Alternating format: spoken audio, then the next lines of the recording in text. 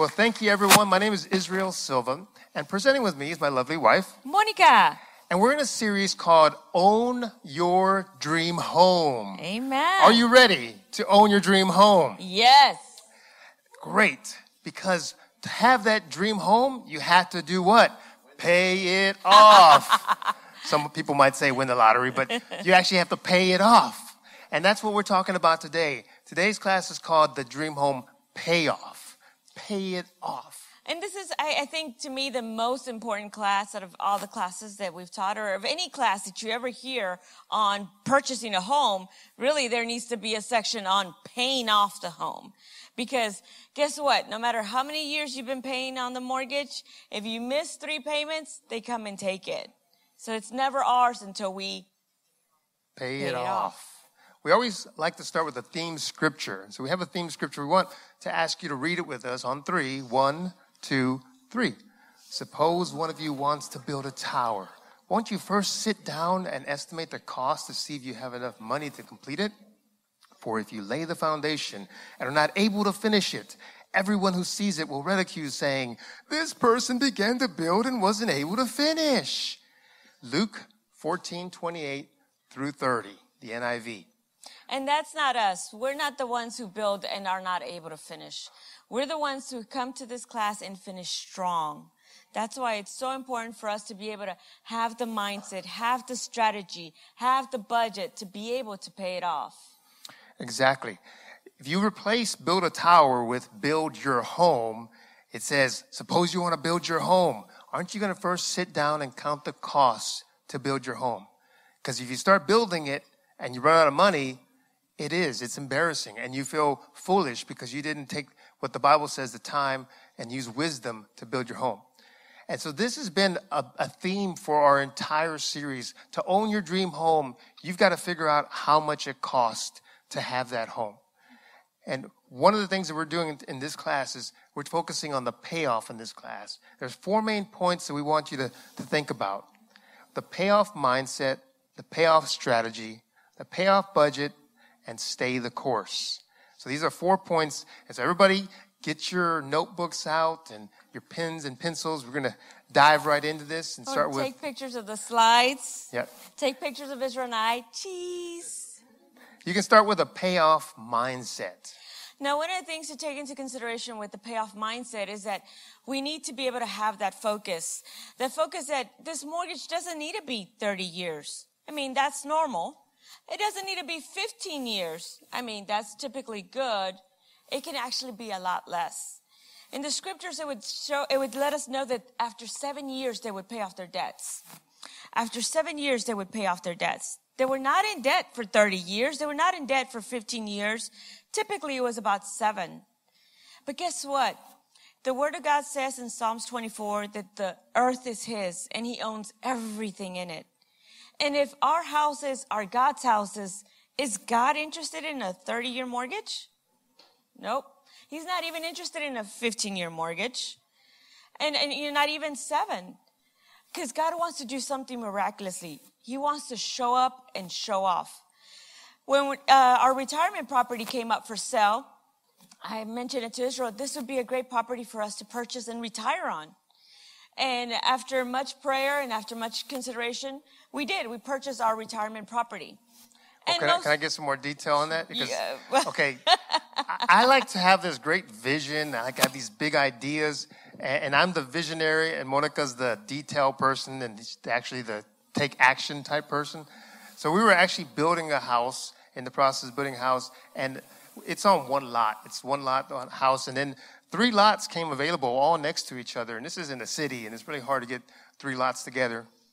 And I remember telling Monica, that would be great. If we had more money, you could easily buy that, and you could just turn around and flip it in 5 years because this whole area is being developed, and the next 10 years, there's going to be 10 times as much houses around here. And she's like, really? And I'm like, yeah, well, just maybe it's not the right time. And Monica's like, why not? We can do this. And that's where, it's having faith. Because that comes down, one of the things in having your dream home is to have the faith that you can do it. Because the home we're building was our first home. And it was a bit smaller, but still we wanted to have another one. And you have to start planning your your next home, your dream home. Because a lot of times, how many houses do we have in our life most of the time? The average person has 3 houses. The first house is typically your starter home.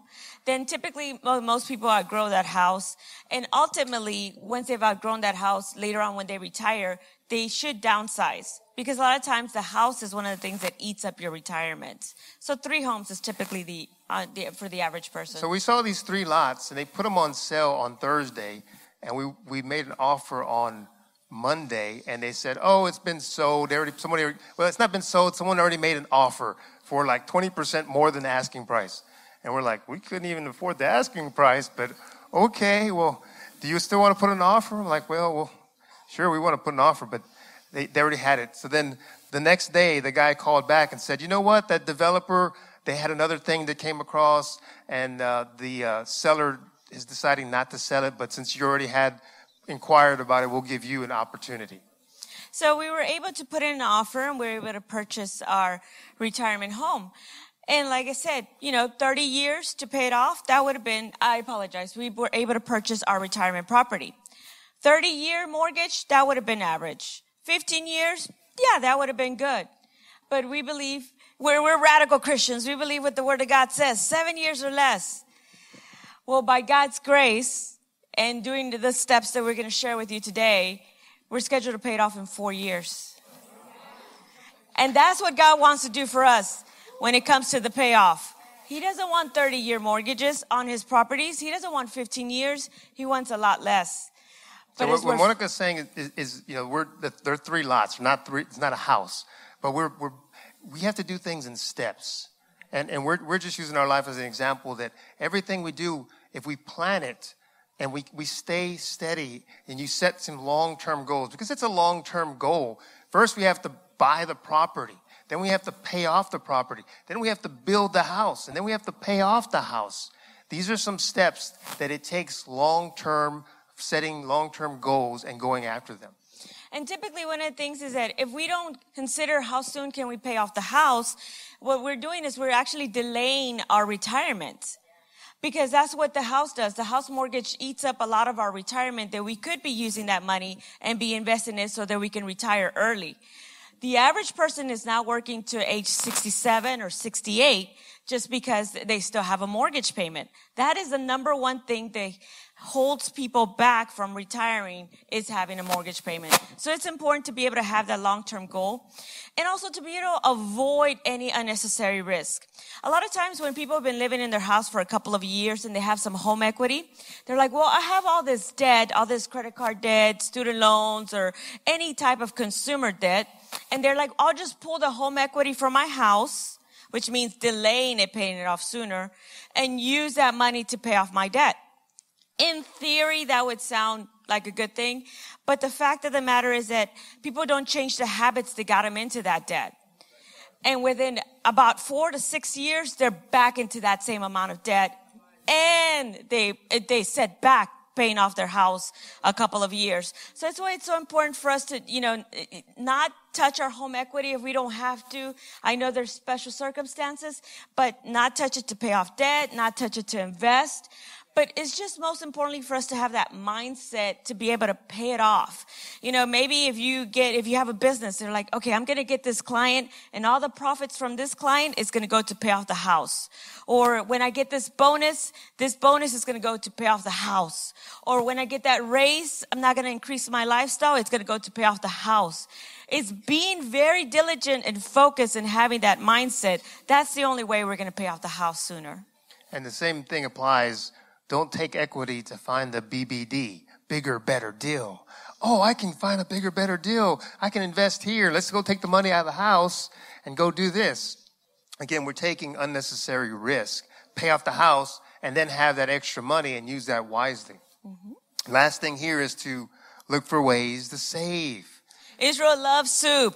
Okay, maybe he doesn't, but he doesn't do a lot of soup.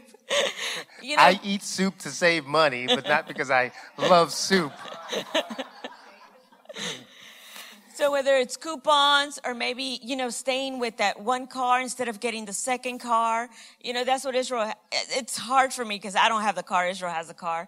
And it's a real challenge, but it's so easy to go get a second car because a lot of times, yes, we live in this city and it's so big, but it's one of those things that once again is taken away from us paying off the house early. If you look at these three areas, food,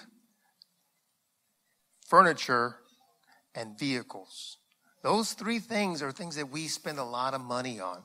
And if you can use coupons to save on food, if you can buy in the estate sales and garage sales to save money to buy and sell things. I mean, I went in there on an estate sale one time and I saw this beautiful desk and I was like, I want to buy that. And it was like $400 and normally it's been like $1,500. And I almost bought it, but the only reason I didn't buy it is because I didn't have any room. That makes a difference. So don't buy things you don't need. Although my little beady eyes were like, ooh, I was just focused on it. But instead I bought a nice table, like I don't know what you call that table. It's in our house now. And we use that. And that was a nice $400 table, solid wood, that I think I got for like $50. And it's because in the estate sales, they're trying to liquidate things. And you go there in the morning, you check it, and then you come back in the afternoon, and the guy's like wanting to give it away. Because they have to liquidate it. And you can save a lot of money on furniture. Furniture is the thing that we spend a lot of money because there's a lot of markup. I'll save you money. Yeah, he's going to make money while he's saving you money too. And so those are the things to think about. The last thing is a used car. You can make it last longer or have one car instead of two. You can save a lot of money. That money can be put into what? Paying off the house. Paying off the house. So having that payoff mindset, always focus that I need to save money, I need to find new ways so that I can pay off this home sooner. Real key. Payoff strategy. What are we going to do, Israel? The payoff strategy, we want to talk about this in a sense. There's a few different strategies you can do to pay off your home sooner. You can find a lower interest rates.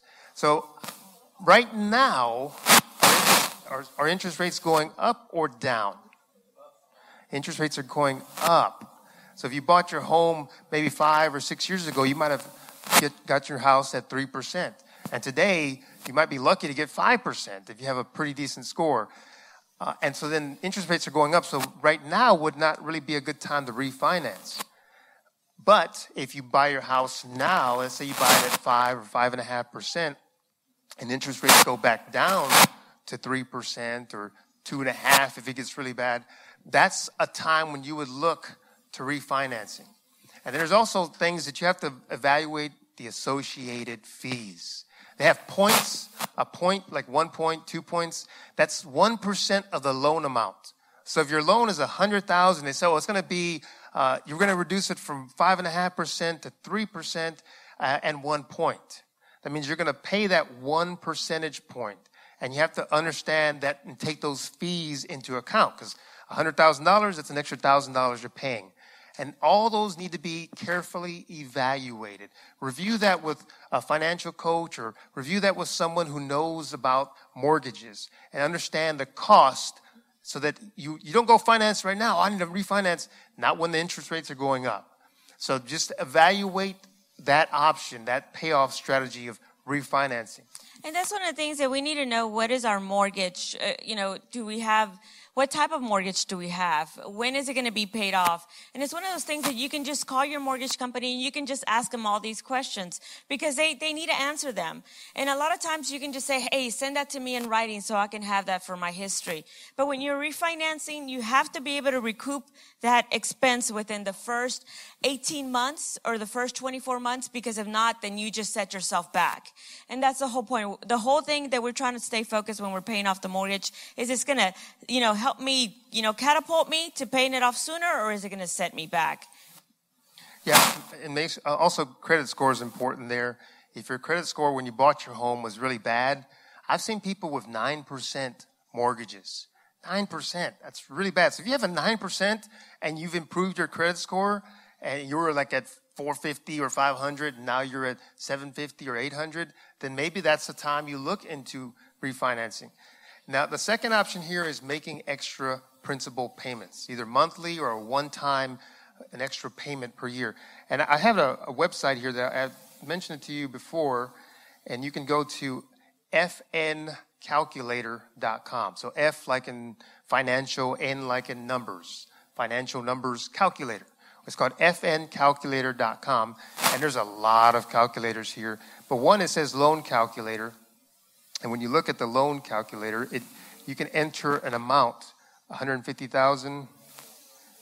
But I like what you have right there. And one of the things that take into consideration, I'm not sure if you're able to see that number. What is the total interest on that house? 5% there. No, and the total interest is $49,000. So the loan amount is $150,000. The interest rate is 5%. The term is what? 15 years. That's on 15 years. And let's put 0 right now. There's no extra payment. And it shows that your monthly payment is what? $1,186. Now, I'm not putting property tax in here. I'm not putting insurance, and I'm not putting PMI. PMI would only apply if you having a loan you're putting less than 20% down. And that just all depends on your particular situation. But once again, now look at the total interest. What are we looking at right there? Total interest is $63,000 paid. Can you use that in your retirement? Yes. So that's what is happening with we're not paying off our house. So if you put an extra monthly payment of just $100, $100 per month, and you have to tell them, apply to the principal. Apply to the principal. And when you calculate that, it shows, where'd it go? Interest saved of $7,687. $100 saved you $7,700. Hope you like your cable. I mean, actually, if I want to put cable, I've seen some cable bills. I kid you not. Maybe I'm not. Don't let me step on. How much are cable bills? Cable bills. $250 when you get all the channels. $200. That cable just costs you $16,200. If you get rid of the cable, you saved yourself 42 months of payments. I mean, I'm not. That's something to look at. The numbers tell you what that extra principal payment is. And maybe you've cut everything you can cut. Yes. And you have to start thinking about what can I increase? How can I increase my income to make these payments? And that's why I said, if you have a business, you can say, okay, the profits and the sales of this client is going to go to pay off the house. Or at your job, if you get a bonus, the bonus that I receive is going to go to pay off the house. Or if you get a raise, I'm not going to increase my lifestyle or my living. I'm going to use that increase to pay off the house. Because that's ultimately what you're saving. You're saving, anywhere from $49,000 to $63,000. And typically a good rule number, let's say you have a $150,000 house, and that $150,000 house at, let's say 5%, let's just say average 5%. If you do a 30-year mortgage, guess how much the interest is? It's about $150,000. So you just pay for that house twice. Is it worth twice? Exactly. So that's why we want to pay off the house. We want to have the mindset, the strategy. And one of the things that you can go to this website, it's called homeownership.org.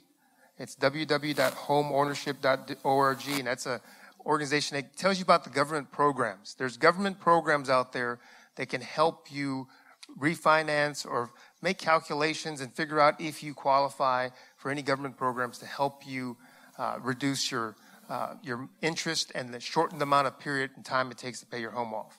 So that's homeownership.org. Now we're going to go on to the budget, having the payoff budget, what we need to do. The payoff budget. Well, now that we have the mindset, that we have the strategy, there are certain things that we need to be able to pay it off. Like I mentioned, in our retirement property, 30-year mortgage for our retirement property, that would have been normal. 15 years, that would have been good. 7 years, radical Christian. Yeah, I believe the Bible. But guess what? Like I said earlier, 4 years. God wants to do it in 3.5 years. I'm believing God that he can do it like that. But as we have that budget, we know that the extra money that's coming in is going strictly to paying it off. And it's so important for us to know exactly how much money are we going to set aside in our budget to pay it off. A lot of times we have the desire, but until we sit down and actually look at the numbers, and that's when we know exactly what is the extra payments that we're going to be making. One of the things that we're talking about having your home, and some people, they dream about having a home. There's people who live and they rent right now, and they've had the rent, and we've had family members that they rent, and it's 4 or 5 people in the household, and they're in a 1-bedroom or a 2-bedroom. It's very tough. But at the same time, we have to think about the choices we make. When we look at our budget and we see that we're having 2 cars, and each car is costing, we have the nicest 2018 or 2019 or a new car that's only 1 or 2 years old, and you look at that car, and then there's another brand new one that's only 3 years old right next to it, you're robbing yourself from the opportunity to have your dream home. It's that one choice that we have to make. Or one of our people that we know, if they would have just foregone having that second vehicle, you can put the money aside and you can figure out how much money does it take. Even if you buy a $100,000 house and you say, okay, I'm going to buy a 2-bedroom, 2-bath, $100,000 house. It'd be better than having a 2-bedroom apartment if you can work it out, right? Because it'll appreciate. And you have to make sure you're making the right decision by looking at the numbers. I always tell people, evaluate the numbers. Think about that. But if you're spending $600 a month on your car, $200 a month on cable, and you're not needing to, what do you need more? You have to make that decision. Set the date when you want to pay off your house. Say, I'm going to buy this house for $140,000, $150,000. I'm going to set the date that I'm going to pay it off in 8 years or 7 years.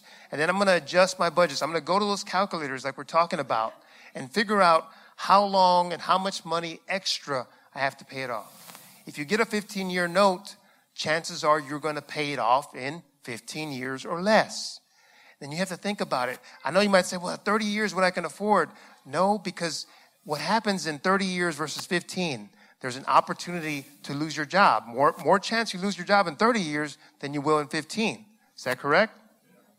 So we have to think about those things and be real diligent. Make those choices that are challenging and sacrifices.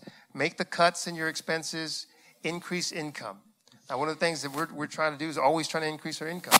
A lot of times, with the payoff budget, we just don't consider that we need to pay off this house. We think it's our house. We've been in it 20 years, 15 years. How many years you've been in there? And one of the saddest coaching sessions that I ever had was a elderly couple. They were in their early 60s, and they had just lost their house. Because one of the family members became sick. They were overwhelmed with that. They were grieving of the loss of the loved one and everything that happened. And they were asking me, Monica, is there anything we can do? It was too late. It was too late. But if they would have paid it off early, if they would have had that mindset, that strategy, that budget, then when that, situation came across, then they wouldn't have had to worry about their house. It's so easy for us to, when we get overwhelmed with the loss of a loved one or someone sick or we are sick, to forget about the bills, to forget about this, to forget about that. But the banks don't. The banks don't. And things happen. Israel was, our banks, it's a smaller bank where we have one of our mortgages, and it was sold to another bank, and then it was sold to another bank, and we thought, okay, nothing has really changed. We're still sending our payments, but they weren't getting our payment. And I'm like, oh my gosh, 3 months, and we would almost that we're about to pay it off, and it would have been gone because of some errors that, happened with the paycheck and the routing. When you change banks, sometimes they change routing numbers. Yes. And if you have direct deposit with your employer, you've got to make sure to update those routing numbers because we didn't realize that bank wasn't getting their payment. And you have to be aware. And that takes us to this next point that's called staying the course. Financial maintenance is what we're called that, is make sure you're keeping your taxes up to date. Make sure you're keeping the proper insurances. We all know in Houston that flood insurance is important. Now it is. We never realized that you may not live near a flood zone, but you might live near a reservoir that can overflow. And those are the things that really hurt us. And we have to make sure that if you're going to invest in a home, you need to protect your home. Having the right insurances, fire, lightning, acts of Mother Nature happen. And so we have to do those things. When I say keep the taxes current, it's very important. I remember a story when Monica and I were looking to buy a property. This is before we bought a retirement property. We saved money and we're like, okay, I heard about the county auctions where you can buy property there. But you have to buy it cash, so there's no mortgage payments. Yeah, you have to buy it cash. So we went there, but I didn't know. I thought you could like come up with the cash like the next day or 2 days later. So we get there, and we already had this one property we were looking at. Perfect. We were looking at it. I think the minimum bid was like $12,000. And so we took a little more. I think we went with $20,000 thinking, yeah, we're going to have enough. And, of course, I got there, and they said, no, you have to have the cash in hand or have a cashier's check. And so I literally went running, and we're downtown. I went running to find a bank, and I'm like, okay, you bid on it, and I'll go run and get the cash. And so she stayed there, and she had the little card where you have to lift up. And I remember getting to the bank, and I called her, and I'm sweating profusely. I think it's in the summer. Yes. And I'm like, how's it going? We're about to bid. I'm going to bid. Okay, I'll talk to you later. And then when I get back, I'm like, what did it sell at? It sold at $31,000. I'm like, you didn't bid $31,000, did you? She goes, no, I stopped at 30. I stopped at 30. We have the extra $10,000. We did it, so it was I guess a good thing we get that property. That was a prayer, but that other guy had to pay $31,000 when he could have gotten it at 21. At 12, he could have gotten it at 12 if I would have been there. No, we stopped at 20. Yeah. So and it was only her and another person. Yeah, so you just get so excited at those auctions. Yeah. But it was a business. That was a business, and when he was paying, I kind of looked over. He was paying. He had pick a cashier's check. He had a whole bunch of them in increments of 10,000. And so he bought that property for $31,000. They turned around I think 3 months later and put a for sale sign for $100,000. So when you have cash, you can do those things. But it takes saving. But it was good for us as the investor side. It was bad for the house because that person didn't have to lose their house if they would have just kept up with the taxes or the HOA or the mortgage payment, whatever it needs to be for us to keep our houses. In this case, it wasn't a house, it was a lot. Mm-hmm. But there are a lot of houses, and if you can, someone's other misfortune, unfortunately, can be something that benefits you. Again, we don't want you to be someone who's losing your house to a county auction. So you have to make sure you're aware. There's sometimes when you purchase your house, you can have it in escrow, or you can choose not to have it in escrow, but you have to be responsible for paying those taxes.